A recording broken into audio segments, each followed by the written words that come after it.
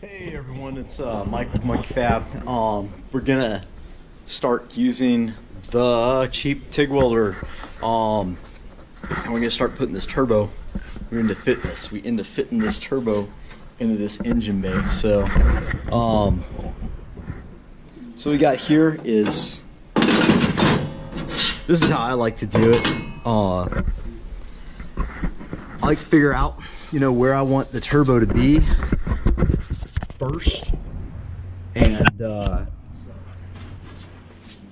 then kind of hang it there, and then just run kind of everything backwards. So got here is I just basically braced this turbo up where I wanted it, and then I made this little brace right here. It's basically like two plates. See, there's a plate down here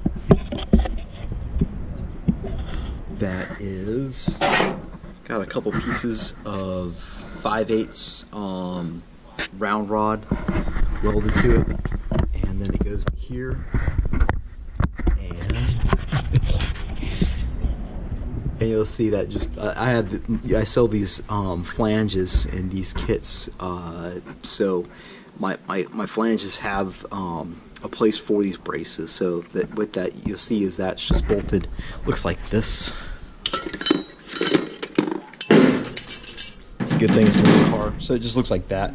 So that's basically bolted onto there, and what I'll do is when I should do it beforehand, but I'm kind of just want to get this knocked out. So what I'll do is I'll probably take some smaller, like quarter or half-inch rod, and I'll basically make like little triangles, and I make a brace to go from here to here, kind of support it this direction, and probably like maybe a brace that's doing the same from the bottom to the actual mounting tab. So it'll be like little triangles, and this will be welded out all the way on both the top and the bottom of that, and that will that'll make it sturdy. So I mean, it's got a little bit of flex in it, which, there's basically two thoughts when mounting these guys. I have poly bushings. They should be pretty stiff. I basically actually ordered leaf spring bushings. I just turned them into motor mount bushings. But the thought is, if you got a solid mount motor and your motor doesn't chatter in the chassis, it's mounted solidly to the chassis, then you can basically just weld your mounts up right to the frame. But if you're gonna use soft mounts, poly or rubber, then you should probably look to attach the turbo to the engine, and that's what I did. That's why it's mounted on the side, that alternator bracket, and that's how it's gonna go. And so then I made a little stub. I had a little bit of angle on this guy, so it's not perfectly 90. So I wanted to kind of rectify that, and that's why I kind of put this little stub right here on. You can see it. And it's just, it will just go whoop. Doesn't sound effects explains everything. Just go whoop. So basically, something like that. So that's easy. But what I think I'm going to do first is I'm going to do the downpipe. So the downpipe is going to come off of this guy here, and actually it's going to kind of come up, and then it's going to zoom down, and it's going to head in between number 1 and number 3, and then back and down. So all these guys will kind of come up and go to the turbo. This will go under and duck it, is kind of my plan. So that is that. We got the welding machine out. I've done some beads with it, and I had some issues. Primarily, it looks like I might have I talked in one of my videos about how important those getting quality parts are. I think one of those parts might be messed up.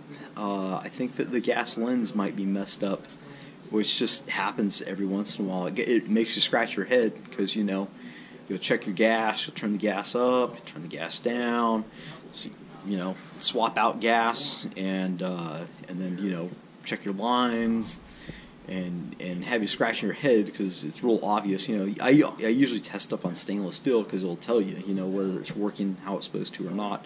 And I just wasn't getting what I wanted, so I swapped out the gas lens for an old one I had. I don't have much for these air-cooled torches, but I found some, like a 1/16 large cup, which is right here. You can see on the right there, and it's got a little tiny 1/16 tungsten. But that seems to be doing good gas coverage. It's massive, and it's I don't like it at all. So I did order some more gas lenses, so I can see if that's actually the problem. If it's not, and you know, maybe I'm just getting strange results, then I'll have to like tear down the machine and tear down the torch and try to figure out if there's an air leak in here somewhere. But I tend to think it was just that gas lens. So normally I'd be doing all this with my MIG welder, you know, especially being mild still. That's something I should probably talk about. So I'm doing mild still. So I'm making this out of mild steel, just because I think that that's what the person doing it themselves at home would probably do. I like mild steel. I've seen a lot of, I don't know if it's false claims or just people don't really understand the metallurgy, but mild steel is a pretty good material to use. It's strong. Yeah, it rusts, but you know. I had 40-year-old exhaust in the bottom of this car, and it was rusty, but it was still holding together. So, you know, how long do you plan on using it? Stainless, it's real reactive to heat, and it expands. I mean, it'll expand quite a bit. I've done through fender kind of deals with exhausts where he had it all centered up, turned on the car, and suddenly the pipe is poking up against the fender, even though it had a 1/4-inch gap in it, and that was just, you know, simply because of the heat and those pipes expanding. That's a lot. That's a lot. Where I usually see cracks at is usually it's the toe of the weld on what is good full penetration stainless steel welds, and I know that goes way against you know, popular belief, but it's what I've seen. So mild steel, as long as it's done well, you know, you just basically treat it the same way you do stainless, and you weld it basically the same way. It's going to be strong, last forever, and you throw a coating on it. So you know, pick whatever you want. Stainless is pretty, no doubt, and I think mild's durable and cheaper. So, you know, so that's why I'm doing this out of mild. I think that if you're at home and you're you know, looking for a cheap TIG welder, and you're probably not looking to spend a lot of money on stainless or 321 stainless or titanium or anything like that, you're probably just using the mild steel because, let's face it, it's cheap. But yeah, I normally just cut this up, get it lined up, and I just zap it with the MIG welder and be done with it. But since we're trying out this new guy, we'll put it through the paces. We'll get it all tacked up with it. So that's where we're at. So what we're gonna do is we're gonna cut this pipe right here, right around meow, meow, and we're gonna stick it in that V-band and tack it up so it's kind of going whoop. It's going up, because if it goes down, when this thing compresses down here, this A-arm, it'd probably bang up against it, and we don't want that. So straight would get us something like yeah, something like that, and we're still pretty close to that A-arm. Not much, but enough that it's concerning. So I'm just gonna give it a little whoop on the up, and then we'll put a little extra down on it and the down, and it'll be good.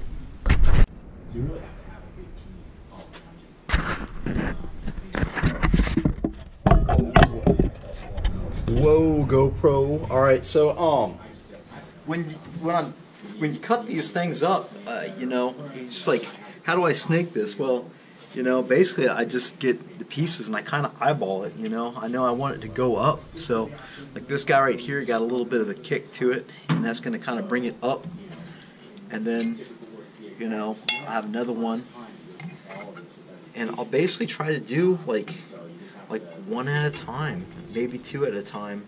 You know, that's going up here, and then this guy's probably going to kick it back over, and then as I go back, I'll swoop kind of down. But the big thing is just, you know, start cutting. Don't be afraid to cut and make a mistake. And you know, chances are if you fuck one up and don't get the right cut, just hey, throw it down on the ground and come back to it when you're on the next bend or two, and that might be a perfect fit, perfect angle for what you need. Another thing that's important is just make sure you spend the time to get those cuts as straight as possible. You know, you can't weld anything but metal, so you can't weld air. So if there's huge gaps, it's going to make it more difficult, and it's going to make it, you know, not as strong. It'll make it less aesthetically appealing. So make sure you get them nice and flat. I like to take a belt sander and just kind of whoop and make them nice and flat. Then I'll bevel them inside and out so they get nice fit up. So yeah, just I'm gonna start doing this, just tacking it up maybe a piece at a time, and as I go along, I'll probably kick the video camera on.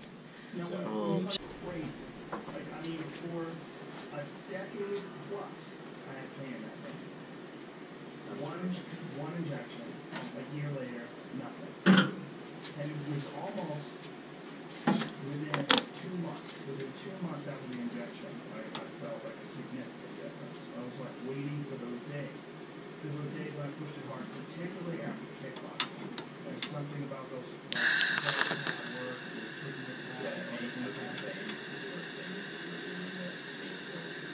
that was a big one. It was just striking. Striking is just jarring, and it's just so much. I just think there was laxity in the name for it. Yes, I know it's wrong. Laxity, and you don't want to tell me the laxity. It's not that I'm making up a word. You know, laxity from my laxity. But that. It's handy to have lots of clamps when you're doing shit by yourself. So.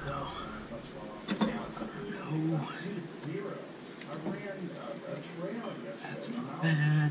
Alright, I'm just gonna finish tacking that in a couple places.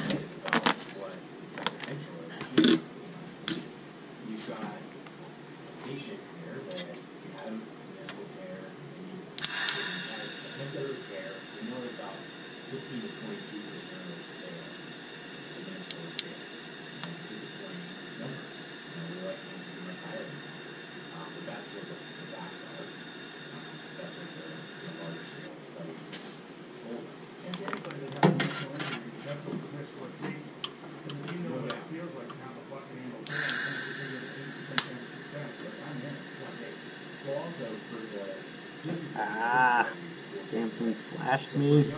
I'm blind.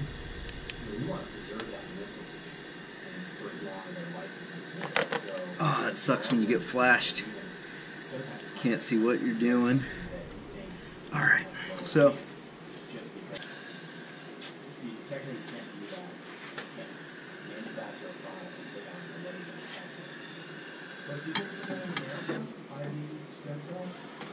Been told by patients that they've gone to places that have suggested to them that was going to be right. And what is going on there? I'm not aware. How does it even work? You know? It's not your wheelhouse? No, but nobody knows the place. So it's just experimental. It is. All of this. You know about food? Liver treatment? Something I can say about each patient that unless they have been excited or something.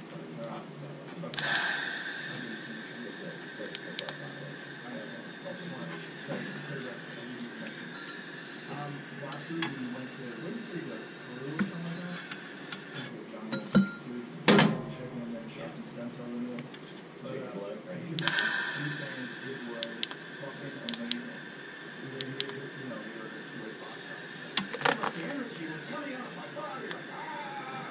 He said he literally felt like some guy at Kung Fu movie where everyone's like shooting up his finger. All right, so we got that downpipe pretty much tacked up. So it's just you kind of see it going from the turbo, and it kind of wraps down and around. And it spits out. We got a V-band there. We'll put a flex coupler in between the downpipe and the muffler, but it's pretty much straight shot back. So it'll just come off there. It'll go straight down towards the drive shaft over the rear axle and then out the back.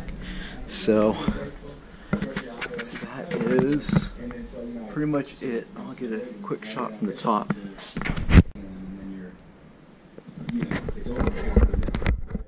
Okay, so there it is.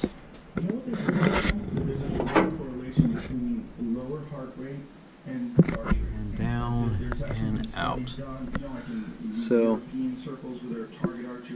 just take your time, and you know, it's not too terribly difficult to figure out, really.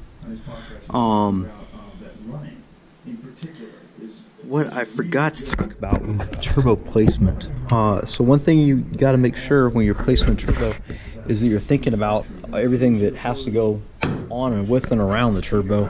So you know, don't forget that you have to let it breathe. It's best to have it filtered. So you know, like I got an air filter on. I got one that would kind of fit in a tight spot, and I plan on using it because I like my piston rings. And don't forget, you have to put oil, get oil in it, and you got to get oil out of it, and you know, the heat that's created. So those are some of the few of the things to think about when you're placing your turbo. Whereas a guy who's like some fucking bubba with some big sloppy gut. And what we'll do next is now the downpipe's all tacked up, is I'll basically run the primary for my. I mean, it's basically going to be a log, I guess you guys could say. But I'll run the primary pipe through there, and I'll weld that pipe with some like rods or some angle iron actually to the flange. So basically what I'll have is I'll have a tube that's here, and it'll be just welded to the flange, and then what I'll do is I'll take that flange and that tube off of there, and I'll just basically cut the pipes. I got 1 3/4 inch pipes, and I'll just cut those guys up, and I'll fish mouth them and cope that out and make them so they go up to that up pipe, and they'll come here, it'll put a wastegate, bam, be done.